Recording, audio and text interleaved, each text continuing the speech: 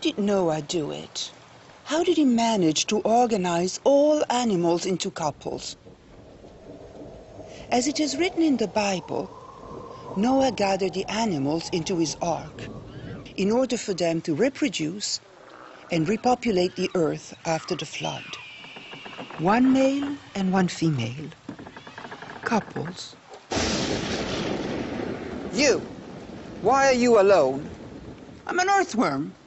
I am an hermaphrodite. I'm both male and female. To reproduce, I can mate with another hermaphrodite, or I can segment my body and clone myself. What did Noah do with hermaphrodite animals? What did he do with transsexual animals? You! What's that pile? We are credula fornicata. We are all male. To fornicate, we form a pile. Then one of us, the bottom, turns into a female. Animals that change sex eventually become male and female. But in the transition, what are they? You. Too many. But we are aphids. We are all females.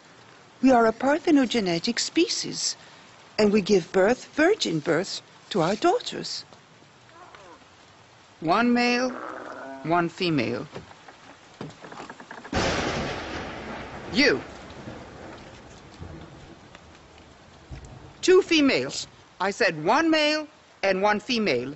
Where is he? We are whiptail lizards. Our species doesn't need males anymore.